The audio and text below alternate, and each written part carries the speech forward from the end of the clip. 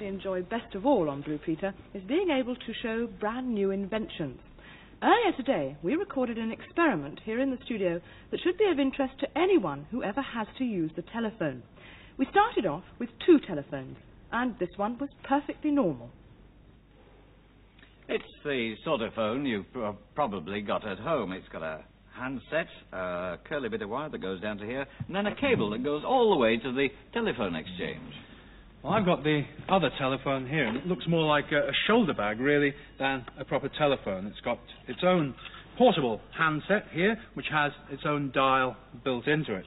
And the thing that makes it so unusual is if I get up and walk around, you'll see that there are absolutely no trailing cables of any kind. It's not connected to anything at all, because it's got its own built-in transmitter and receiver.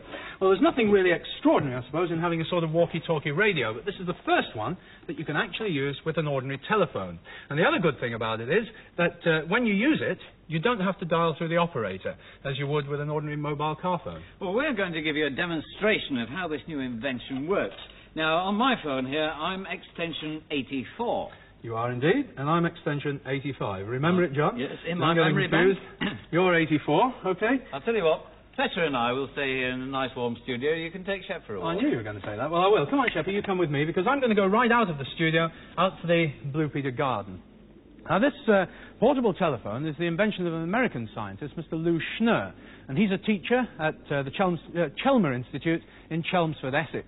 And he said he doesn't see any reason why in the future it wouldn't be possible for just about everybody to be walking around carrying one of these, their own portable communication set. Anyway, last time I was out of doors, it was pouring down with rain, so I'm taking no chances today. Get my coat on, and off I go. I'll get the hood out just in case as well. We're in Studio 8 at the Television Centre today. I'm just walking through the huge scene dock doors. This is where we get things like stuffed elephants and double-decker buses into the studio. Outside here there's a ring road. This is used for moving scenery around. And if you watch Top of the Pops, you probably recognise that bit of scenery there. Anyway, I'm going out through the doors now. And once outside here, on my right over there is the BBC canteen block. And if you watch Blue Peter regularly, then you'll know that our garden is very close, in fact, right next door to the canteen block. In fact, it's over the road here. As you can see, it's pretty horrible out here. Really wet and nasty. I feel the right twerp in this hood, but I'd rather wear it than get soaked to the skin. Whoops, it's slippery as well. Hi, Sheppy, you like it, don't you? And down at the end there is our actual Blue Peter garden. Now, I'm not going to do some gardening this minute. I'm out here to test this. So the first thing I've got to do is make sure it's switched on, which it is. Put up my aerial. Now, 2 things I must do. First of all, by the magic of television, you'll be able to see Johnny waiting for my call at the same time as I'm speaking to you. So, first of all, to make sure I've got a line, dial 0. That's the same as picking up a handset. That's it, I've got the line. Now, his number, 84. And it's ringing in the studio. Hello, John Noakes here. Hello, John. Fancy seeing you. Or rather hearing you. I can't see you at all, actually. What's it like out there? It's soaking wet as well, you know, but it's lovely in the studio, isn't it? Oh, it's lovely and dry. I'm going to send Shep back in to jump all over you. He's getting soaked rushing around out here at the moment. Anyway, we've shown that it works this way, me dialing you.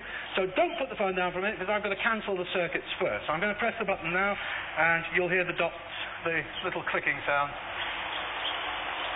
That's it. It's gone now, so the circuit's now clear for Johnny to try to ring me. Well, the clicking sounds have stopped, so if I put it back down, pick it up. His number was 85, yes. All right, should be ringing. There we go.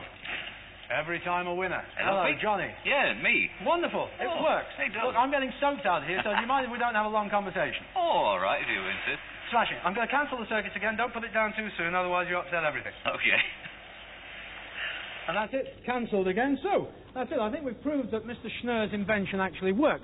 But I dare say you're a little confused about how it works when there aren't any cables and all the rest of it. Well, the answer is it does have to have a separate transmitter somewhere. Well, the one that we're using is way up there with Leslie on the Television Centre roof. It's approximately 30 metres above ground level, and as you can see from here, I've got a very good view of peat and a rather soggy, damp-looking Blue Peter garden. The aerial and the transmitter, which have been relaying the conversations to and from Peter's roving phone, are ordinary pieces of radio equipment. The interesting piece is fitted in underneath the transmitter behind this plate here. There's lots of special circuits, and it's these circuits which have been dealing not only with the simple conversational side of the exercise, but also with the actual dialing mechanism part, and that is the tricky bit. Well, if you use your mobile phone anywhere within a 7-mile radius of this equipment, you should actually be able to speak to a friend from all sorts of places, up a mountain, in a boat in the middle of a lake, or in the middle of a field.